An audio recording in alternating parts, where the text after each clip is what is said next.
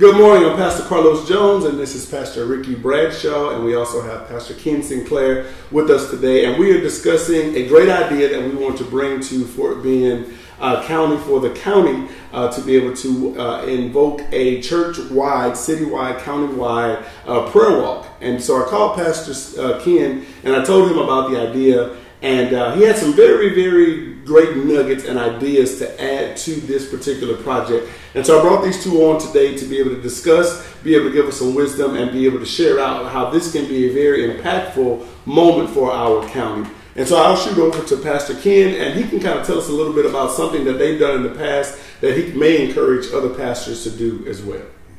Yeah. First of all, let me tell the story as I remember hearing it from C. Peter Wagner. And 30 years ago, he was the quote church growth guru kind of guy, and he told the story about a little city in California, Hammond, California. It was in an area that was on an Indian reservation. And they began to realize that a lot of churches in that little local area were having all kinds of conflict. Pastors and wives in good shape would move in, they started having marital conflicts. Wow. One of the churches, an assembly church, had a prostitute doing business on the roof of the church. Wow. Things like that, just strange things. They began to do some exploration of what was the history of that little area there. Found out that there had been two competing Indian tribes just before the settlers ever came. The one tribe aggressed the other one. This tribe escaped into a canyon that later on became known as Massacre Canyon, because that's what happened. They massacred this other tribe. They realized what had happened, and the historic animosity, resentment lingered with that land, that area there. So they actually prayed, got together, asked the Lord what to do. They got representatives from each of those two tribes. They came together, had discussions, prayer, service, worship service, reconciliation, had Lord's Supper together, went out to the reservation, had scripture verses that talked about Lord breaking the curse, drove them in the ground. And in that was the most violent Indian reservation in the U.S. In that next intervening year, there was not one homicide. Wow. So they saw from darkness to light, and the only thing that they could see that made any difference at all was, we said, there's a spiritual history now. So we moved into a property in '84 on Brook Street in Sugar Land, and we realized, okay, there's a history here of imperial sugar, because the imperial sugar was manned by slaves, and when the slaves were released, they didn't have their manpower. So a system was set in place to re-enslave blacks by the pig laws and hunting license, things like that. They got them in prison, and then they could contract for prison labor. Okay, so we realized that our property was probably on the encampment just south of Imperial Sugar there, where the prisoners were camped when they worked the property. And there's a lot of history in that, and there's I'll let you talk about the war, because you probably know that a lot better than I do. But we realized, and so we walked our 10 acres. We walked it and prayed that God would come and deal with a spiritual history that had not been, so far as we know, had not been healed or even addressed. Some of the streets in Sugar Land are historic names connected with Imperial Sugar. Some pretty violent history there. And so we walked and prayed, asked God's redemptive power to work in our area. And that area there now, I believe, is experiencing freedom that it would not have had we not recognized, okay, we didn't just you moved us here for a purpose. Right. And I believe that's what prayer walks are about. Bringing to our mind the history of why some of the communities struggle the way they do, in a way that isn't just rationally known, but is spiritually understood. Yeah, that's good. That's good. Well, I do want to piggyback off of that, because I moved into that area as well. I'm just one red light from where most of that took place, and some of that still hangs loose there, called Four Corners. And I had no idea that I was being moved into that community as a transformational agent. That's who I am. That's what I'm trying to do. And so I'm always asking the Lord, why the famine? And so I spent time fasting and praying for 40 days. And I would get up in the middle of the night, and I would go into the neighborhood. I would get in my car, And when I turned into Four Corners, I would weep. I couldn't explain it. And I'd get out of the car and I would just stand on the property. And I said, something's going on here. So I said, okay, so what's happening?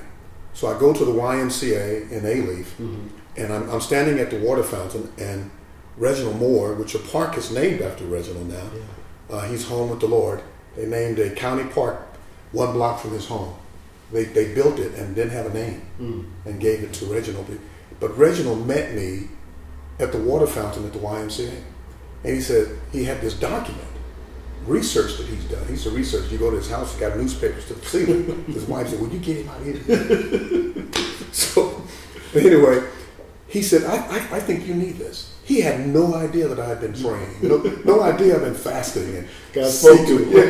He said, "You need to get us Ricky." And he said, "This is the Jaybird Woodpecker War." I said, "Jaybird who?" "Woodpecker what?" "Woody who?" He says, No. This is a war that took place not too far from us.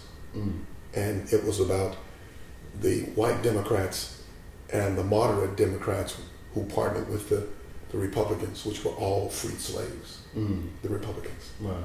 And they got into a war. And the white Democratic Party were former slave owner children, kind of thing. And they wanted their land back. But something happened, a scrimmage, and they kicked out this Republican moderate Democrat Party out. Wow. And the sheriff became, by order of the governor, the sheriff now was replaced and the mayor, and all the political figures were replaced by the white Democratic Party. And they came up with, again, the pig law. I had no idea about the pig law, which is if you own pigs, you have to have papers. You have to have a receipt that these pigs were bought by you and owned by you. Now they had horses. The Republican Lincoln's party gave the free slaves horses and land and cows and gave them papers, right? Four Corners is an incorporated city. You go there now, take a picture on your iPhone. It says Four Corners, Texas. It's still there, right? So anyway, make a long story short, they had erected this pig law by the state legislators, a law that if you own pigs and the pigs belong to the to the slave owners, and when the Republican government came through, they released all these pigs. So this region has the largest wild pig population in Texas at that time. Wow. And so they were just capturing pigs, and, they were making pretty good money off of it, curating the pigs and all that good stuff and selling it.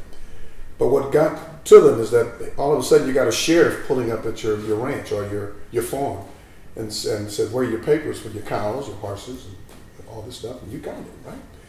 You got some pig. You got a big pig farm back here. Where did you get those pigs from? And they were wild.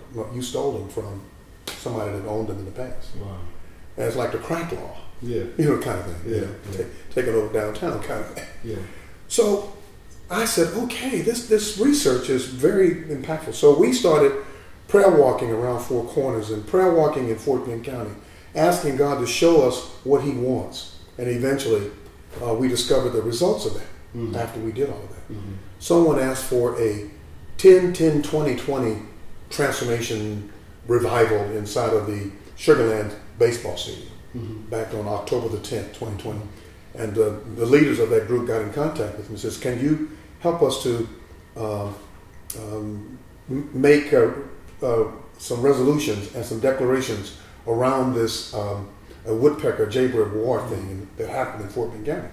And I said, "Sure." So I went out there and I did that. And the first thing that we needed to do once we found out what happened is to repent. And take responsibility for the condition of our land. And so we did. And then right after that, the leaders called me and said, "Ricky, it's like a year has passed and we haven't seen any change." I said, have you not read the newspaper lately? Like that, right? And he said, "What do you mean?"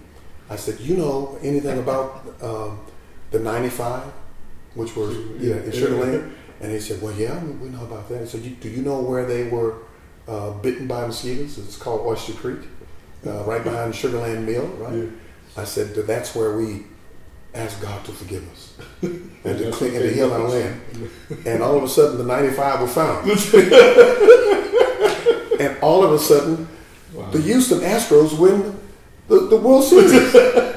And then they buy the stadium and change the mascot from mosquito to a space cowboy. Wow. Because they died of malaria fever because of mosquito bites. Wow. These prisoners, they were outside in camps, and they were all around the Oyster Creek area. Yeah. So now you see the results of it. Wow. And the Astros has brought so much great economy to this region. Yeah. And lots of African Americans are working in there with business. Yeah. They are like the ones that are owning the business to do the service for that park. Wow. And so you look at the results is not necessarily, great revival on Sunday morning, but it's the healing of our land. And I think that's the thing that I hear a lot of people say, we need revival. I'm like, I don't know if we need more church services. I'm not sure if that's exactly what we need, but we need to have experiences where there's freedom, where there's opportunity, where the spirit, there's freedom. There has to be a level of liberation that comes to our county. And it's so great to have these historians that are here with us. And my prayer is that as we get ready for this prayer walk, whenever we do it, whether it's this year or next year, that we continue to hear more stories and things are uncovered. And God can get the glory from all of it. And I pray that what we do here in Fort Bend County can light a fire all around the United States of America and also go globally. And I think that's what spiritual revival is all about. Us being able to put some work to the ground and make sure that His kingdom will come and His will be done here on earth as it is in heaven. So thank you guys so much for this. I am so excited about this. You'll be hearing more from these gentlemen. Thank you guys for being with us. And we'll continue this conversation to look at the time, the place, and what areas we'll be able to look at for this countywide prayer walk that we'll put together. Thank you so much. Love you guys. Peace.